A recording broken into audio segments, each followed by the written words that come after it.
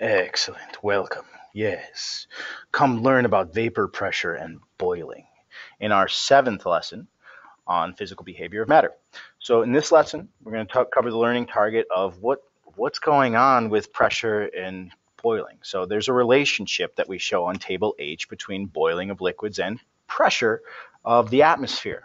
Okay, you may have heard you got to boil noodles for a longer time if you live in Colorado than if you live in Florida. And now, why is that? Well, it has to do with pressure. So what you have to realize is that atmosphere is pushing down on all of us evenly all the time. There's like a column of air above your body that goes all the way up to the top of our atmosphere. And the weight of that column is what we refer to as 1 atmosphere of pressure. This entire column of air sitting above my head is pushing down. I don't feel it because I've grown up this way. I have come accustomed to existing at 1 atmosphere of pressure. You may feel this changing in your life as you go up a big mountain or a hill in a car. You feel a bubble in your ears starting going, okay?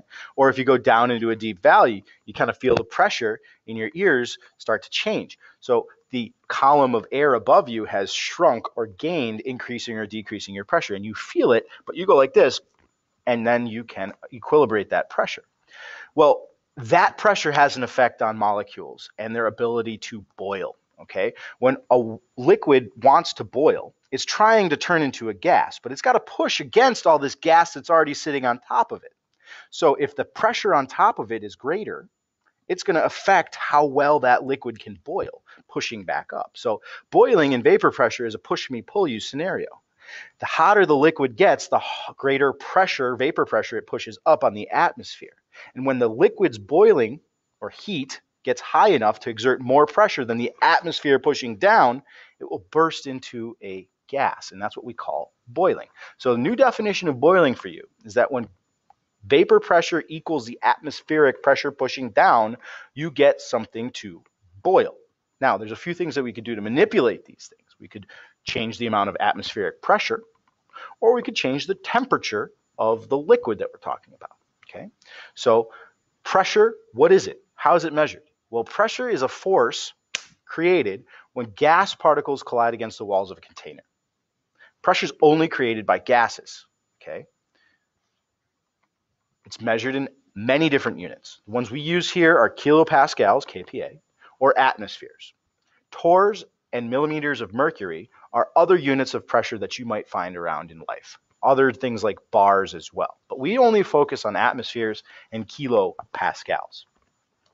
Okay, standard temperature and pressure. This is always going to be a stumbling point for people, but standard temperature and pressure is 0 degrees Celsius, 1 atmosphere of pressure. So it's freezing point of water, and 1 atmosphere of pressure is STP, standard temperature and pressure. It's 1 atmosphere is equal to 101.3 kilopascals. So those two units are very closely related. There's a conversion factor. Memorize it. Okay. Atmospheric pressure. It's the pressure created from the weight of all the air pushing down, as I explained. On top of you, on top of this desk, on top of my cell phone, all of it. Atmosphere is pushing down all the time. What is vapor pressure, though? Vapor pressure is the amount of pressure that a liquid is exerting on the atmosphere as it's trying to change into a gas. It's pushing up. So my tea here is a liquid. It's warm.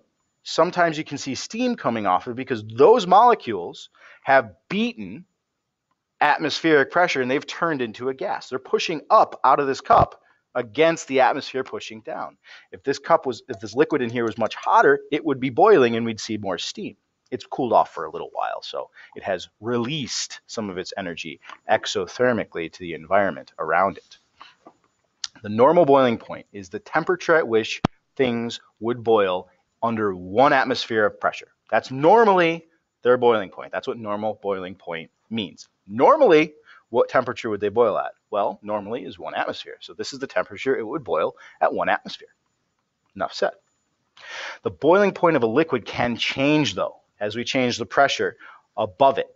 If I put more pressure on top, the liquid pushing up is going to have a harder time boiling. If I remove the pressure from the top, the liquid's pressure pushing up will have an easier time boiling. And that is what reference table H is trying to show us. these curves, as they increase, as the temperature of the liquid increases, the pressure it puts off increases as well. So it's a direct relationship, logarithmic, but direct. Okay, so example of types of problems here. What is the vapor pressure of water at 50 degrees Celsius? This is a graph reading problem. Let me show you how to do it. 50 degrees Celsius, vapor pressure of water. Well, you go to temperature, 50, and you trace up until you hit the water curve right there, and then you read over. And for me, on this chart, it looks to be, about, let's see, I'm using my close-up version of it, about 12 to 15 kilopascals. That's what you'd write on the line, 12 to 15 kilopascals. Another type question. What's the vapor pressure of water at 80? Same thing, graph reading problem. You go to 80 degrees. You read up until you hit the water line. 75, 80. 80 is right here. You read up till you hit the water line. You read over, and you determine your value. I think it's not quite 50, a little bit less, maybe 47, 48 kilopascals. Okay. And that's all, folks. Okay. Sorry for the interruption, but this is how you use the reference table. Talk to you later.